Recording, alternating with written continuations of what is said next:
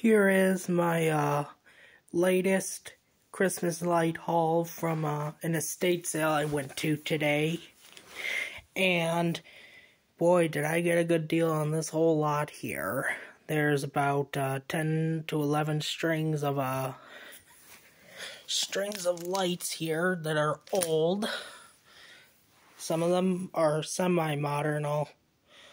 I'll do them one by one in a video in the future. I'm just showing you my latest haul that I'm going to show in future videos. Showing you a little bit of an overview of what I found today. I found a huge box of these older Christmas lights. There's a few Italian miniature lights in here with the original boxes.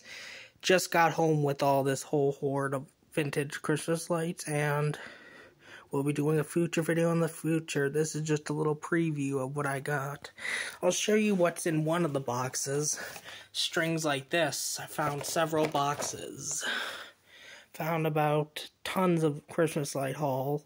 Got it from an estate sale for about 50 bucks for the whole lot. This estate sale was packed with vintage Christmas, and I bought all the lights from them and paid 50 bucks for this whole lot. And there's a few rare C6 bulbs in here, the little candle-shaped cone bulbs made by Mazda, by GE. And there's a few sets of Cool Brights, with most of them have the original boxes, but here's a little overview of videos to come in the future.